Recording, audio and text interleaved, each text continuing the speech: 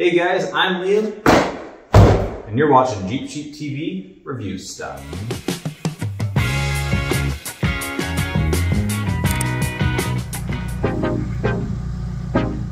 Alright, today we have another product for you that is in the headlight segment. So we made the last video, people seem to really like it, and I get a ton of emails asking if I will review their headlights. But usually I say no. Today I'm saying yes, and here's the reason why. We have these headlights by LOYO, L-O-Y-O, LOYO. They're an LED headlight. On the box here it says with EMC. With EMC, like all over the place. And I had to look that up. I think it's an anti-flicker thing, which could be really good. As you can tell, whenever you watch a video, LEDs have a flicker to them. Maybe these have less of that or not at all, which would be really great for people like me who like to film their stuff. And we will see that later in this video when we install them on one of the vehicles. And yes, they were sent to me for free. That's something that you have to disclose, right? If you're doing an honest review. Here you go. There's your unboxing. Not a lot to see here, nothing terribly fancy. The headlights are wrapped in foam, a little foam topper. It's not like unboxing an iPhone, but it's car parts. We have an adapter here, an adapter. Not sure what for, but we'll figure that out.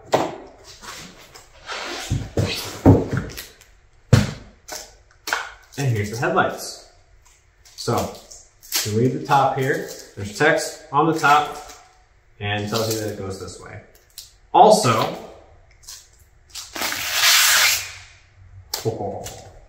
text on the top states DOT SAE VOR HLP 2212 volts. And then it's got a part number at the bottom. But what's important is the DOT SAE. These are road legal. You can put them on your road going machine, like that one, or like a truck or anything else. This is a 5x7 headlight. It's a really common size. It fits this Jeep. It's gonna fit the Cherokee. It'll fit the Comanche. It'll fit a bunch of other vehicles that are not Jeeps. They will fit on our ambulance, as we reviewed in the last video. And honestly, this is really lightweight, like really lightweight. I'm pretty happy holding on to it. It feels like a quality product. It's a plastic lens, but it seems like a very nice plastic lens. And you do want plastic, right? It's going to be more ductile. It's not like glass. You know, these headlights behind me, they're like, I don't know what they are now, like 12 bucks, 24 bucks, something like that. I don't know. You have to replace the whole assembly, just like this. You have to replace the whole assembly if anything goes wrong. 12 bucks, not a big deal. These are over $100, I think. Let's check their website. They have various deals and discounts, and I might have one for you at the end of the video as well. But typically, LEDs are going to be north of 100 bucks, and you want something that's going to be chip resistant. So I don't know exactly the nature of this plastic, how it does for chip resistance, but typically something more ductile like plastic is going to be more favorable over glass, which you may have to replace more often. The reason I chose these headlights, and keep teasing this, is this design here. We're gonna see if it looks okay to put an imitation round headlight on the square headlight YJ. This Jeep is the only Wrangler to ever have square headlights. And to take that away from it is kind of blasphemy. But we're gonna put these on, we're gonna see how they look, and we're gonna decide for ourselves if we have broken the laws of Jeepdom. That's what we're here to do today.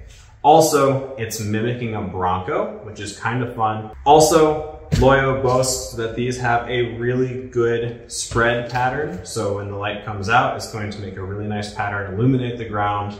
We're gonna test that to the best of our ability. It's kind of hard to test, but we'll do some nighttime on-off. We'll see how that is. Supposedly it's not going to blind oncoming traffic, which is a huge complaint with LEDs because they're so bright. They're great for the driver, they're not great for anyone else on the road. Also, this is a DRL, daytime running light, so it's going to stay on when your accessory lights are on. With the Wrangler, that would be these. When those are on, this will be on. And it's a switchback, which means it's going to turn to amber when you turn on the turn signal, which I'm really excited for. So you've got your main three, and then you have 2 extra wires that you're going to have to plumb yourself. Plumb, right? Electricity, plumbing. And I'll show you how to do that this time. We did in our last video, and I apologize for that.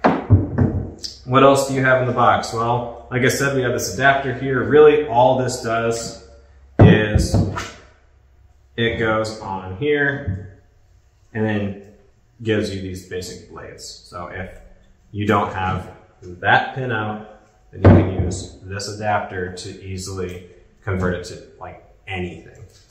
Convenient. In the box, you also have the other headlight. It's great when they come in pairs. And you have the other adapter. And you have some screws, which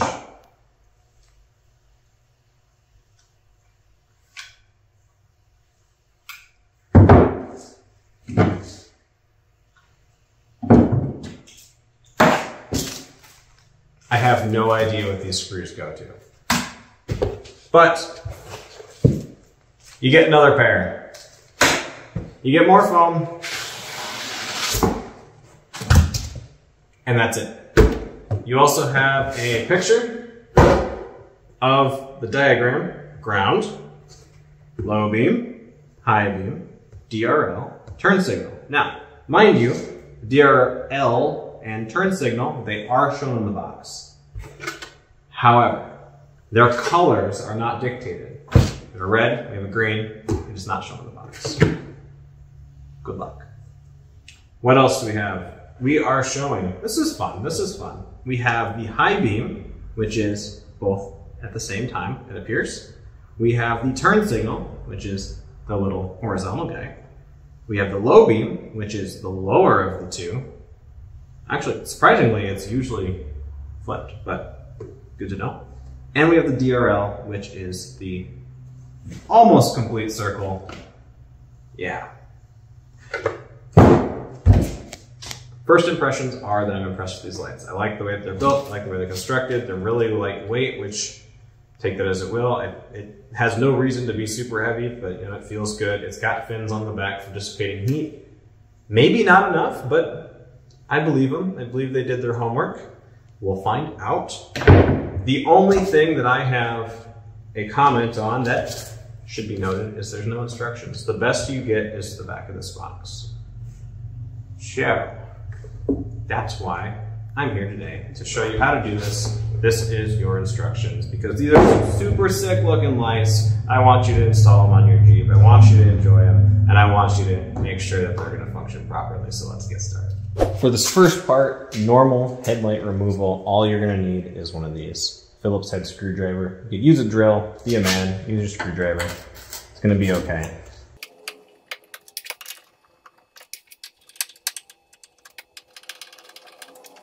All right, you've been a man. If you're actually not a man, then be whatever you want to be. Be whatever you already are. I don't care. Be someone who uses a screwdriver. There we are.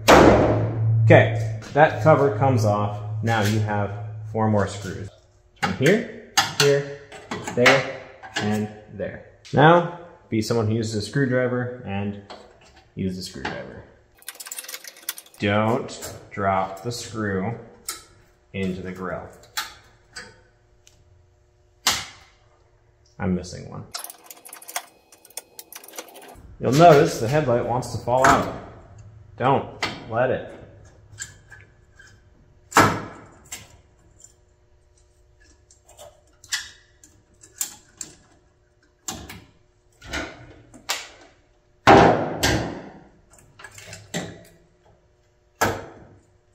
Look at that. We were able to do all this without even popping the hood.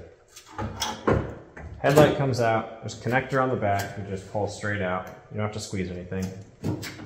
Just pull straight out. There you go. Now you compare it. Are they the same size? Yeah, they're the same shape. Mostly. I will note, this has a flat face, and this has a curved face. Should not matter at all for what we're doing. But now you know. Now this is where things get interesting.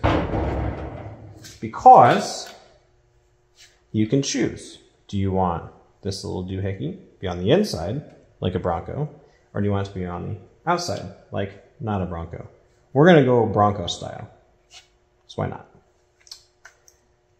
We're gonna connect our connector to the one that's in the grill, which you can see now, it's dirty. And then we are gonna have more work to do with the DRLs and turn signals, and we are going to do that later, and we're gonna have to pop the hood for that. But for now, take this guy. Very careful not to scratch. Now, I peeled the plastic off of these. Normally I would leave it on until they're fully installed. There you go, not bad at all. Drop that in. Now, hold on, more talking. See how this has a long cord? The other one did not. So you are now gonna have this flopping around in your engine bay, and you might want to zip tie it to something, because if it is longer than you prefer, then it could hit something that you don't want it to hit. So keep that in mind, that you might need to zip tie this down. It's quite a bit longer. In you go. Upside down.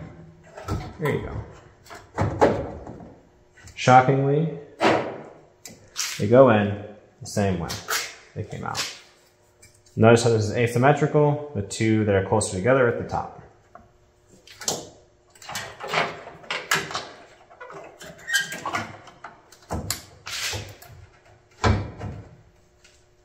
And this is the part where having 3 hands really comes in handy.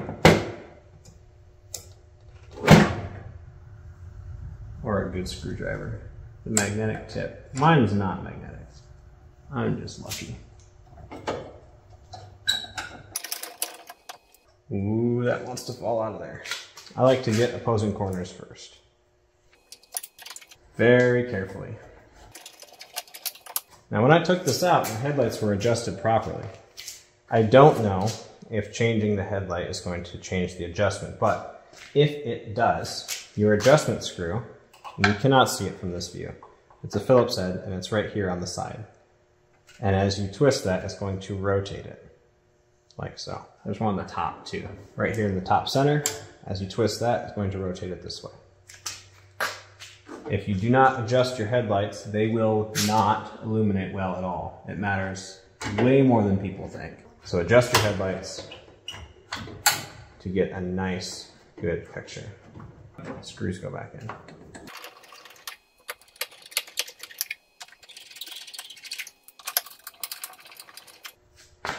Now we've done some with the screwdriver in about 5 minutes at a time. And you got a new set of headlights. Believe it or not, the other side is the same exact procedure. Ta-da! Now let's see if they work. Oh yeah. That looks really good. Headlights work. Now we want to get the daytime running lights and turn signals to work. So you're going to use your screwdriver again. Notice the hood is popped. We don't need that yet, but you will. Screwdriver again, and you have 2 Phillips head screws here. Mine are already removed. Daytime running light comes right on out, and you have 3 wires on the back here. Now this is the part where we're going to verify which wire does what. So on this Jeep, we have something that says major, minor, and ground. I don't know what that means. So I'm going to use a trick that I learned on YouTube. This is a paper clip. It's a small paper clip, and a small diameter. And you can take this and you can shove it right in next to the contact. So this is a rubber seal here to keep weather out. But this will go right next to the wire. Ooh, I made it angry. Look at that. I can make it brighter. That's probably a bad sign for my wiring, but anywho. And then you can take your multimeter, you can take your black end and go to ground. I have a CB antenna here, which is grounded. You're gonna want to be able to see that. And then you take this, touch to your paper clip.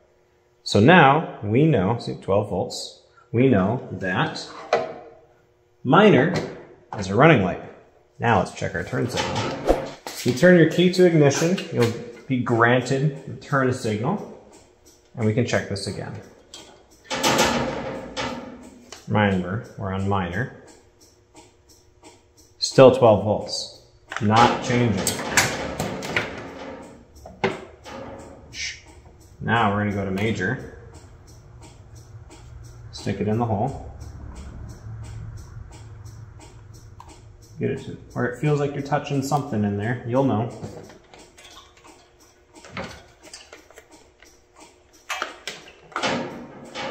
Touch this guy and touch to here. See how it's going up 10, 11, it's going to 12 volts and going back down. So that means that major is your turn signal.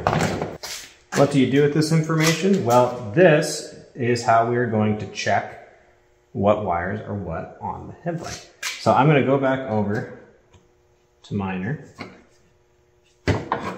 which again, on any vehicle, major and minor mean absolutely nothing. So just remember the color of the wires and all the other good stuff. So now I have a good clean 12 volts coming out of there. Now for this, you just want a test wire. I have a wire that's got two nice crimped ends on it, and I happen to have an alligator clip. So I'm just going to clip this to my paper clip like so, and then I'm going to gently run this into the engine bay. Now that we're in the engine bay, we have this live wire here that we're going to touch to the green and the red. Green looks like our turn signal. Red, that's our DRL. DRL, R, DR, red, right? We're guessing here. And green, turn signal. Red, DRL, green, turn signal. Okay, for this part, now you're gonna want to splice into these wires. If you have a different vehicle that has a different connector, hopefully you're more fortunate than I would be on this Jeep. Because this right here is about as good as it's gonna get. I'd have to splice into these wires. There's no inline connector for me to take apart and put something inline to where I'm never cutting a wire. If you're lucky enough, you can get something like that where it's a connector on both ends and you can splice off of it. In this case, we're going to have to do the splicing ourselves. So in review, we have major and minor on this particular light. The major being the turn signal. So the major wire here is going to go to the green on your headlights because green is turn signal. Red is DRL, which is going to go to the minor. There are multiple ways you can splice into a wire. The fastest, easiest, cheapest, and least reliable is one of these guys. So how these work, open it up, you put the wire you want full power off of, on the pass-through, and you put your new wire on the one that terminates. Clamp it down, squeeze it on, you're done. I do not prefer these. I don't recommend these, but they are quick and easy, and in the right circumstances, they'll last a while. On an off-road vehicle, they'll last maybe a year at best. Probably your cleanest option is to get a connector. This is a 3-pin connector. It's what I had on hand. You would only need 2 for this. But you would you cut the wire, you put one end into here, you would have another wire that's pinned with that one to the next hole, and then you would have the rest of your wire here and your new wire here. And so that's making that connection. It's a waterproof connection, and that would be pretty clean. You can also cut away the insulation, and then you can solder a new wire around it. That's a method I use often. Reason why I like it is because once it's wrapped up in electrical tape, it's pretty safe and it's really not going to come apart. In an off-road vehicle, I like that option quite a bit. The last one is you could take the entire wire harness and create a junction where you can attach various wires to that. And then you can attach multiple accessories that way, which if you're going to do rock lights or anything else, I would recommend something like that. It's very similar to how I wired my Commando, so that way you can just keep adding accessories to it very easily. Now, in full disclosure, because I'm going to keep this as a temporary setup, I don't know which one of my Jeeps I want these headlights to be on, and I don't want to start cutting into wire harnesses. For the sake of demonstration, I'm going to use the paperclip method. and just get these to work well enough to show you what's going on, and I'll decide later if they are the lights for this particular Jeep. Okay, so here's what I did. This is not what you're gonna do, but this is what I did. So I took my paper clip, I soldered it to this wire here, put some heat shrink over top, and I got my blade connector. Now this is what you're gonna do. Whatever wire you run, you're gonna have a male spade connector on the end of it. You can get these anywhere, get a crimper, it's not a big deal. You'll get those on there. A little bit of heat shrink over this is usually a good idea as well. For me, because again, I'm not sure if these are the lights for this Jeep, maybe the other Jeep, I have my paper clip that I can just shove in here temporarily so we can do our demonstration. And this is what it looks like with both DRL and turn signal operating. Very clean, very nice. Two quick things to note. This is what I was talking about before. You can see there's a lot more slack in your wire now because it's longer. So you're gonna wanna zip tie that to something so it's not jostling around. Also, these spade connectors that they have in here, or blade connectors, or whatever you call them, very high quality. There's a nice click when it goes in. I was quite impressed with that. And that's a supercharger. Now your brand new LOYO headlights have been installed on your Jeep, and they look dang good. Also notice that the sidebar here is white, and when we had the turn signal on, it was amber. That's the switchback I was talking about. Very cool, very clean, very classy design.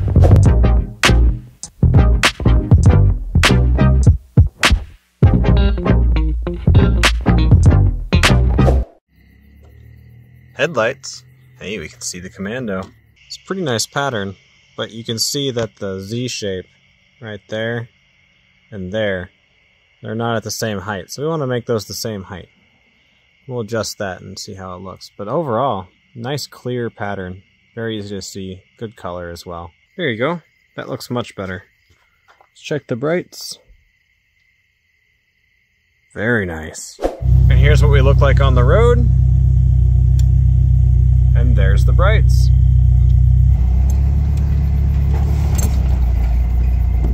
So there you have it. That's the install of the LOYO LED headlights for my Jeep Wrangler or anything with the 5x7 headlight.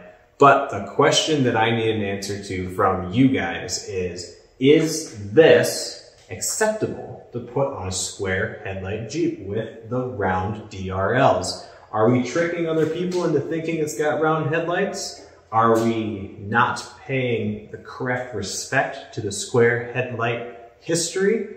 You decide. Go ahead and tell me down below in the comments, should these stay on the YJ or should they go on something else entirely? Let me know in the comments, and of course, be sure to like, share, and subscribe. Thank you very much for coming by and watching this install.